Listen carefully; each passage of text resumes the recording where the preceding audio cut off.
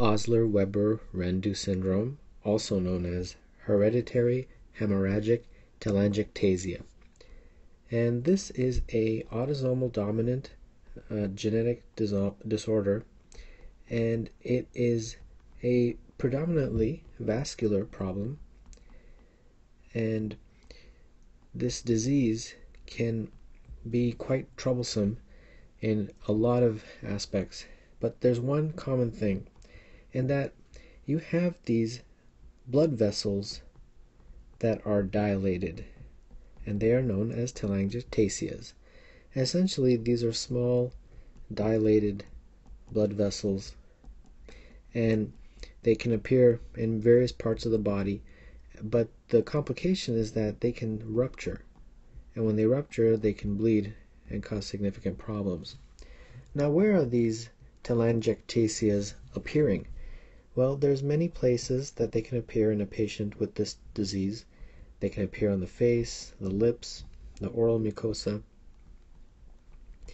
and in particular, the ones that cause the symptomatology that shows up most of the time are the ones that appear in the nasal mucosa. When they rupture and bleed, you can get severe nosebleeds. And then the ones that appear in the GI mucosa, when they rupture and bleed, you can get GI bleeding. So, 95% of patients with this syndrome have those nasal mucosa telangiectasias rupture and bleed. And when that happens, you get nosebleeds. So this will be very common on a clinical vignette. And of course, nosebleeds are known as epistaxis. And these nosebleeds are recurrent. They happen over and over, and they can be pretty serious, pretty profuse. And because the patient loses a lot of blood, they can cause the patient to become anemic. About 20 to 25% of patients with this syndrome can have those telangiectasias that are in the GI mucosa rupture and bleed. And when that happens, it of course causes GI bleeding, and sometimes blood in the stool, known as melena.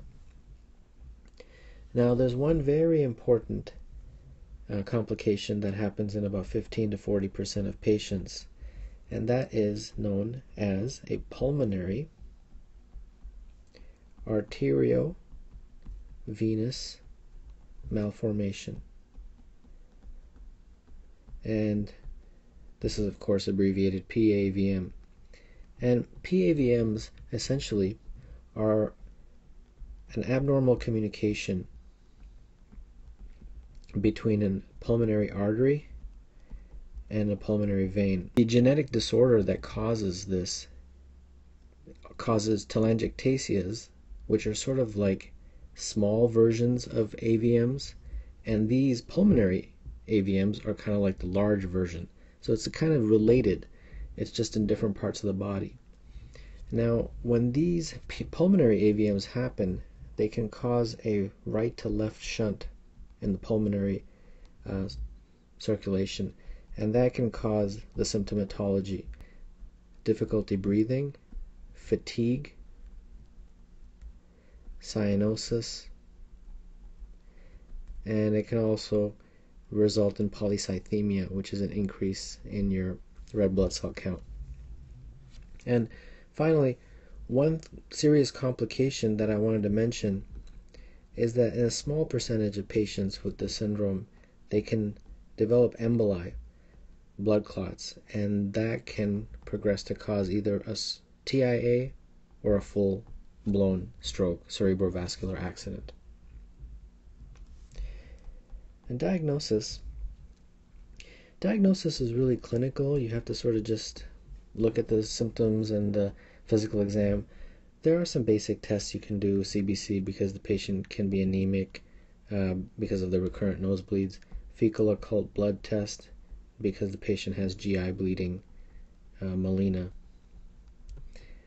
Now, there are some very specific tests, some specific genetic testing that can target this syndrome, and then also an angiography. And what that is a test that allows you to visualize the inside or the lumen of the blood vessels.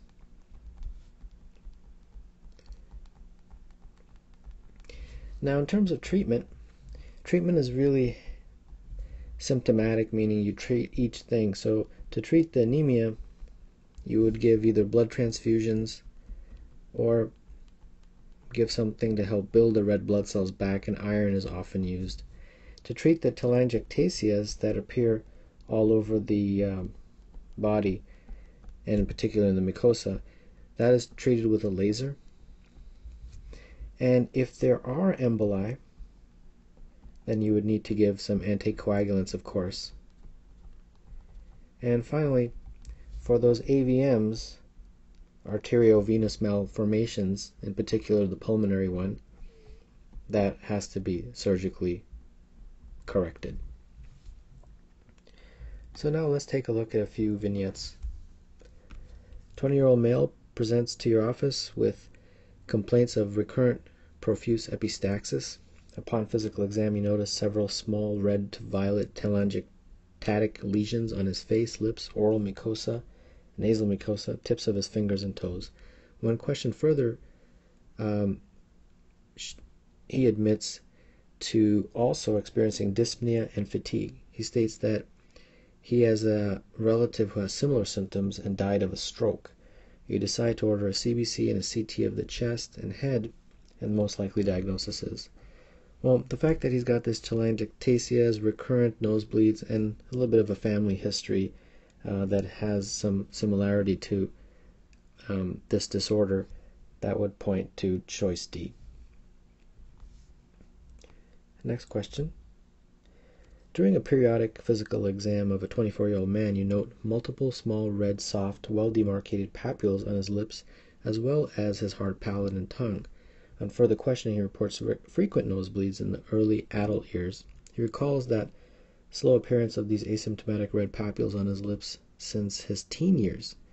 He assured that this was something he inherited from his father, since many relatives from his father's side have similar lesions. He's otherwise well, without feelings of fatigue, nausea, or night sweat. The most appropriate next step is, well, he may have some anemia, so a very simple test really is just to do a CBC, and that's choice A. Oftentimes, the simplest one is the one to do best. CT is very expensive and probably wouldn't be indicated at this time. And finally, 23-year-old female presents with recurrent unprovoked epistaxis. Patient's mother is known to have hereditary hemorrhagic telangiectasia. Contrast echo is recommended to screen for which of the following frequently associated conditions. So they're asking, in this disorder, this syndrome, what is some serious complication? And choice D, the pulmonary arteriovenous malformation, and that of course can be detected by doing an echocardiogram.